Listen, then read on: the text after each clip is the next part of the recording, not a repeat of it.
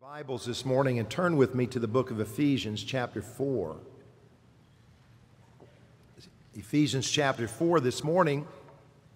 Last week we took just a simple break from our study in our new life in Christ, and so we will pick up where we left off as we continue studying through the book of Ephesians.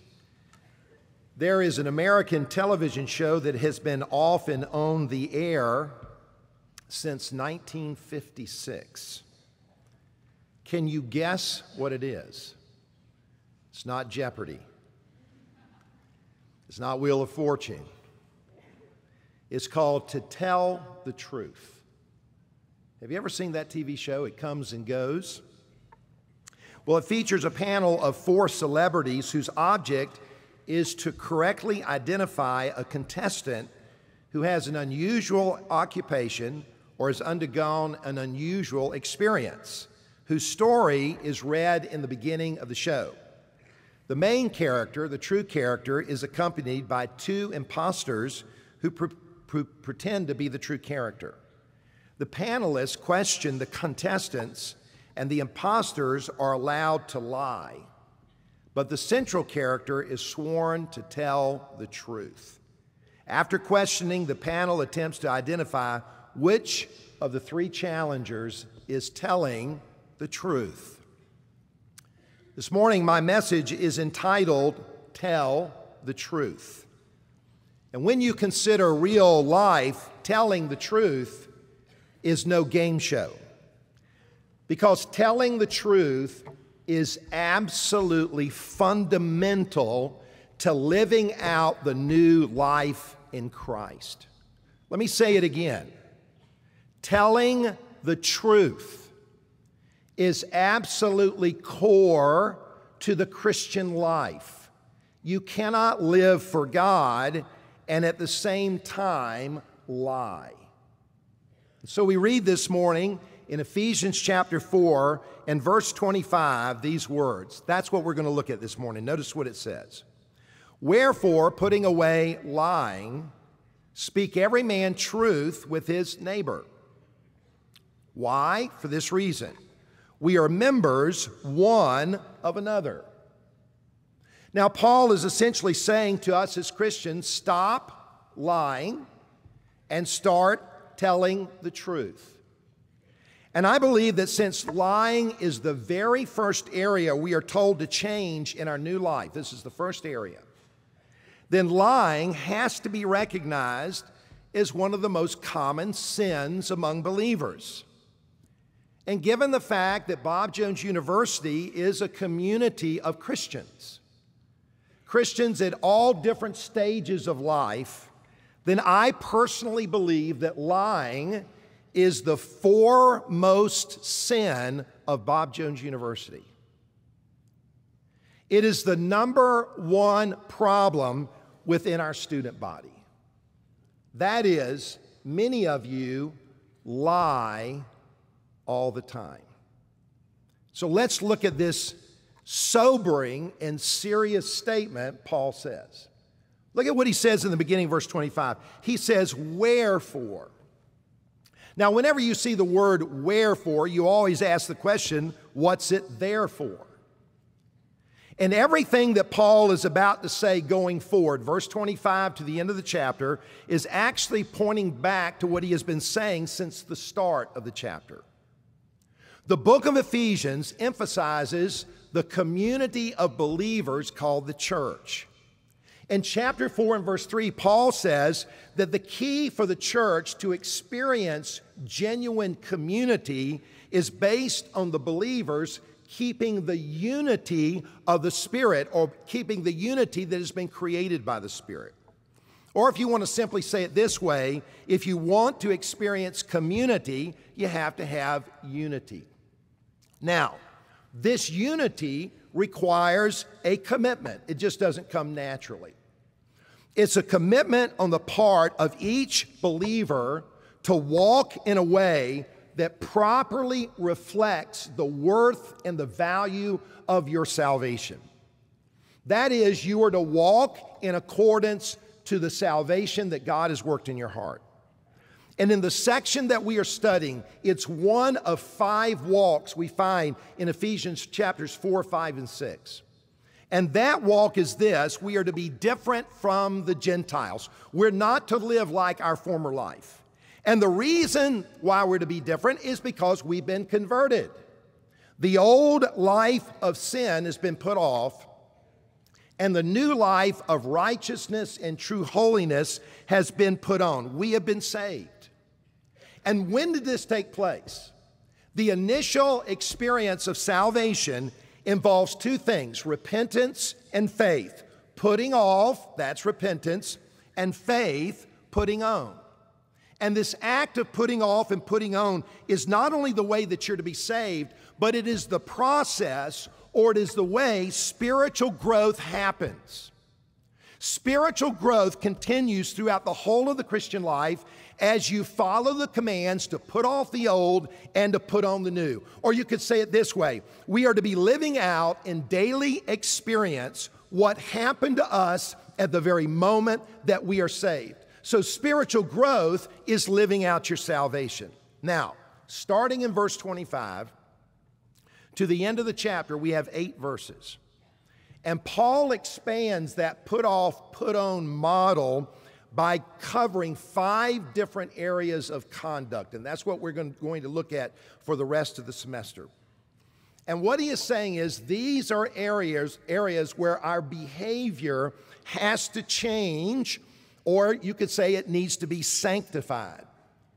But what the point would like to make is this: we are not to change for the sake of change, but we are to change in order to maintain a unity within the community of God's people. It affects the people of God. And by the way, it affects the campus of Bob Jones University. The atmosphere, the temperature of this university, what we experience here, is based on the way you individually live your Christian life. So, what is the first area of our life that needs to change? And that's what he says in verse 25. He says we are to put away lying and we are to speak the truth. Now, just a few thoughts about this idea of lying. If we look back to verse 22, Paul says that lying is the disposition of the old man. Look at what he says in verse 22. Seeing that you have put off the old man, which is corrupt according to deceitful lusts. He is saying this, that the moral disposition of your old life before you're saved is a disposition of deceit. And primarily the deceit is this, that our natural heart is controlled by a nature that produces deceitful desires. You say, what do you mean by deceitful desires? Our heart produces the desire to sin, and that desire is deceitful because it promises to satisfy you. It promises to make you happy. It promises to bring you fulfillment. It promises to meet your needs. However, your heart is deceitful above all things and desperately wicked because those desires do not satisfy you. Giving in to those desires do not make you happy. It does not bring you fulfillment. It does not meet your needs. Instead, it corrupts you. It makes you worse, and ultimately living in sin leads to hell. So, question. Why is it that we're this way? We're not just talking about something that you do. You don't just lie. You're actually a liar. You're actually naturally that way. So why? Why are we that way? Well, it goes back to the original liar. Who's the original liar? His name is Satan. Jesus said in John 8:44, "You are of your father the devil, and the lust of your father you will do. He was a murderer from the beginning and abode not in the truth, because there is no truth in him. When he speaketh a lie, He speaketh out of his own character. That is, the very heart and nature of Satan is that he's a liar. For he is a liar and the father of it. That is, he's the one that gives birth to all lies. And here's what the scripture is teaching, that when Adam fell into sin, by believing the lie of Satan, the character of Satan became the character of Adam. And when the first Adam fell, he passed on that nature to his descendants. That's us. So that when you and I are born, we are born with the nature that just automatically tells lies and believes lies. Psalm 58:3, the wicked are estranged from the womb. They go astray as soon as they be born, speaking lies. You know, your mama never taught you to lie, but you lied. Your daddy never taught you to lie, but you lied. Your preacher never taught you to lie, but you lied. Where did you learn that? You were not educated to lie. You were born to lie. That's human nature. Now, when you get saved, what happens? Well, you embrace the truth. Jesus said, you shall know the truth, and the truth shall what? It shall set you free. Jesus said, I'm the way, the truth, the life. No man comes to the Father but through me. When we confess our sins through repentance, we're confessing the truth about ourselves. We're sinners. When we believe, we embrace the truth that Jesus Christ is God's revelation and man's Redeemer. We believe that. That's truth. So from the very start of your Christian life, you have essentially put away the old life of lying and you put on the new life of truth. That's what happened when you were converted. So, how do we live? Wherefore, therefore. He gives us a negative injunction. He says, put away lying. Stop lying. And that's written in the aorist tense. That means once and for all. Make up your mind. You're not going to be a liar. The Greek word for lying is the word pseudos or pseudos. Pseudo. False. Fake. Not real. Not legitimate. So you could say lying is fake words. It means to make a statement that's intentionally false. For example, in the Garden of Eden, when Satan came and tempted Adam and Eve to sin, he did two things. Number one, he contradicted God's truth and he misrepresented God's truth. God said to Adam, if you eat the fruit of the tree of the knowledge of good and evil, you shall die. What did Satan say? You shall not die. He contradicted the truth. God said you will know good and evil. And Satan misrepresented the truth and said you will be gods. You will be your own God. You will run your own life. In both cases, he lied. He misrepresented the truth. Here's what lying is. Lying is saying words that seeks to create a reality that is simply not true. So how do students lie at Bob Jones University? How do you create a reality that is not true? Well, in a university culture of expectations and accountability, it's really easy to lie here because we have this thing called an honor code. So you're asked questions. And the answer is real simple. It's yes or no. Like, did you do your reading assignment, yes or no? Did you attend church, yes or no? Because either you did or you did not. Did you attend the artist series? Yes or no? Look, there's no phantom you. You were either here or you weren't here. Did you go off campus legally? Yes or no? Are your spiritual growth assessments accurate? Is this true? Yes or no? Is this reality? Are you manipulating reality to say something that's not really accurate about you? Have you signed something you said you were going to do, and did you do it, yes or no? Now, here's the issue. If your answer is based on an honor code and you lie, then where is your honor? Do you not have any honor?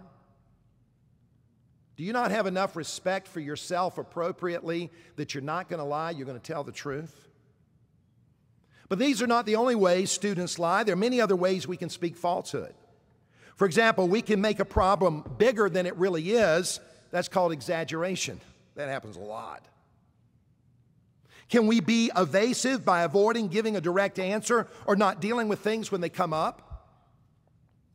We can be silent when we should be speaking up. We can tell a half-truth, which in reality is a whole lie. We can make slanderous insinuations about one another, thus discrediting others' reputations.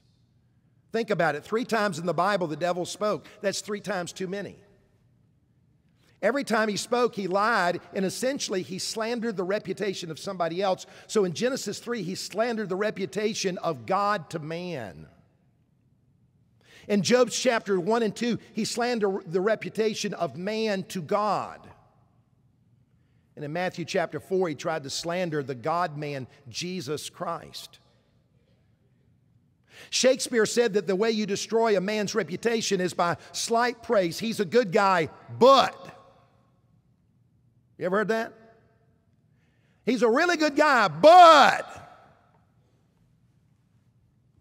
I want to say just keep your butt to yourself.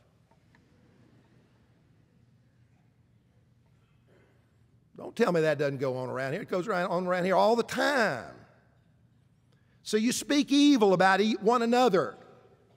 And you judge one another by the words that come out of your mouth. We can keep silent when we should speak up and tell the truth. We make promises and then we fail to keep those promises. And here's the sad thing is, and this is the worst thing of all, is that when you lie, you actually are lying to yourself because you think you're going to get away with it. And that's the biggest lie of all. Nobody gets away with lying. Numbers 32:23 says, be sure your sin's going to find you out. Your sin will find you out in your conscience. You know why? Because your conscience is going to bother you. Your sin's going to find you out in your character because you are starting to allow dishonesty to seep into your own heart. And that becomes a part of who you are as you develop the habit of lying. It will find you out in your relationships because you reap what you sow. If you lie today, you're going to lie tomorrow. If you're lying to your girl today, you're going to lie to her tomorrow. It's going to find you out in your reputation. People will know that you're not a true person. And sadly, for some of you, it's going to find you out in eternity. If somebody perpetually lies, what does that say about them? Could it be simply exposing the reality that you've never put off the old man and put on the new? Where do perpetual liars go? Revelation 21:9, all liars shall have their part in the lake which burneth with fire and brimstone, which is the second death. Here's the bottom line. If you lie, then what Paul is saying is that's not who you are. You're a Christian. You've embraced the truth. Now tell the truth.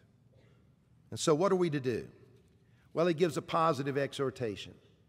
He says, speak every man truth with his neighbors, for we are members one of another. I think Paul here is actually reflecting back to an Old Testament injunction. Zechariah chapter 8, verse 16, it says, these are the things that you shall do. Speak every man the truth with his neighbor. So really, Paul is actually quoting the Old Testament. And so what he's saying is the whole of the Scripture is saying to us as people, we're to be truth tellers. So how do you overcome lying?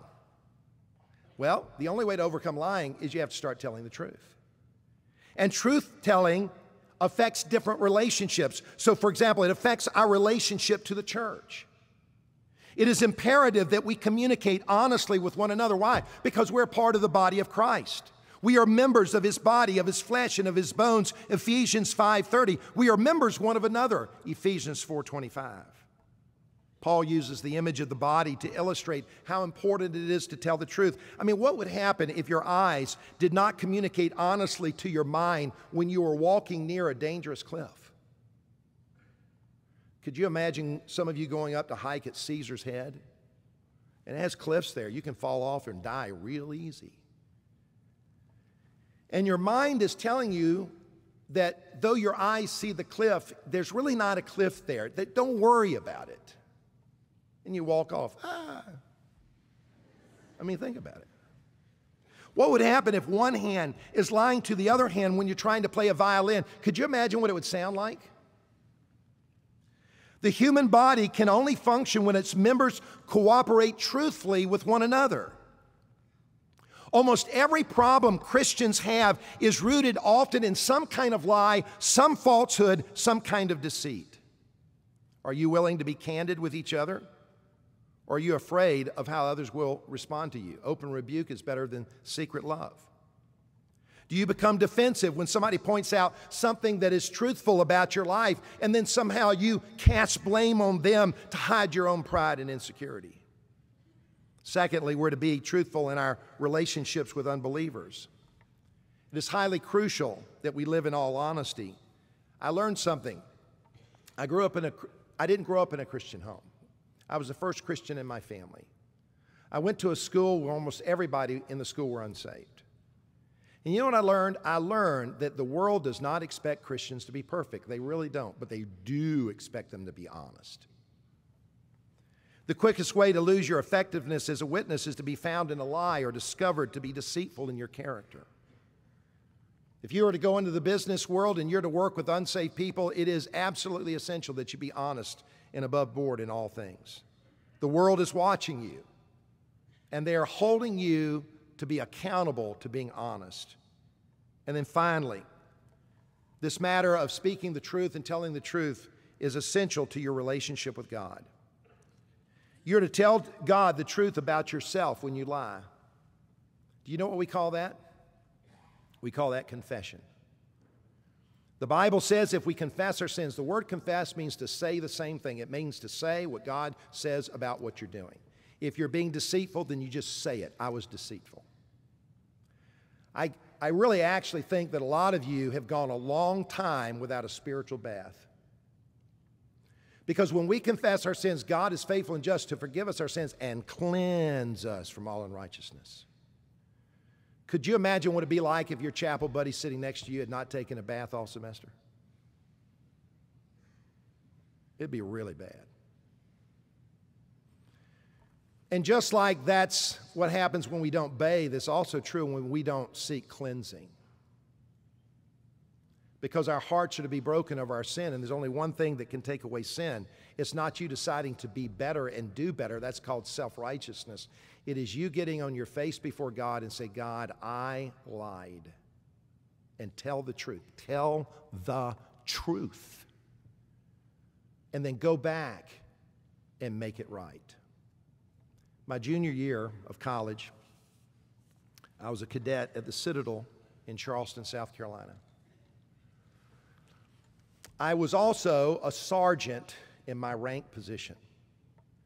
I was invited to come up to Bob Jones University for a weekend, and on Friday night, I had tickets to go to the Artist Series. It's a 3.5 hour to 4 hour drive to get up here, and so I had to leave by a certain time in order to be here on a certain time in order to go. But I had one obstacle, and that is every Friday afternoon, there is a parade. You have to march in the parade, and you can't leave till the parade's over with. Well, I went to my first sergeant and told him what I wanted to do, and he literally gave me the opportunity not to march. He let me out of marching in the parade. But there were actually two permissions I had to get. One is I had to get permission from my own sergeant, and secondly, I had to get permission from the school to be able to leave, and I couldn't get that permission. So actually, I couldn't leave till the parade was over with. But I knew if I waited till the parade was over with, I wouldn't make it to the Artist Series. Now, I know this is hard for you to believe that I was that earnest to come to this Artist Series, but I was. And so I decided to take a risk. I got in my car with my uniform on, and I drove to the front gate. I decided that I was not going to verbally lie.